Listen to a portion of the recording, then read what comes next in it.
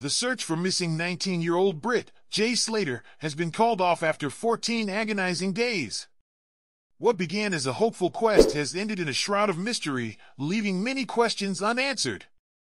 Jay Slater was last seen on June 17th near rural Deteno Park after attending a rave and missing his bus back to his accommodation.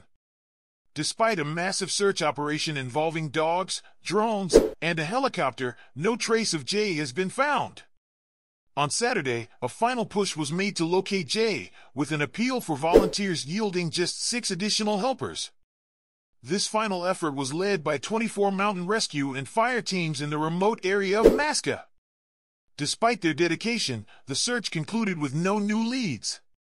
A spokesperson for Tenerife Police announced on Sunday that the search has officially ended, though the investigation remains open.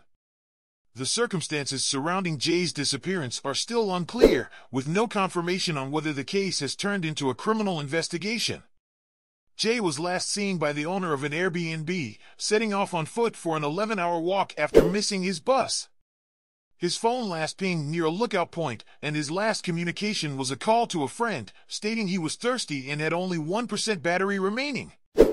The decision to end the search was not taken lightly, and it marks a difficult moment for Jay's family and friends, who continue to hope for his safe return. While the physical search may have ceased, the investigation continues, and anyone with information is urged to come forward. Our thoughts are with Jay's family during this challenging time. Stay tuned to AU News for any updates on this ongoing investigation. Thank you for joining us tonight, and please take care.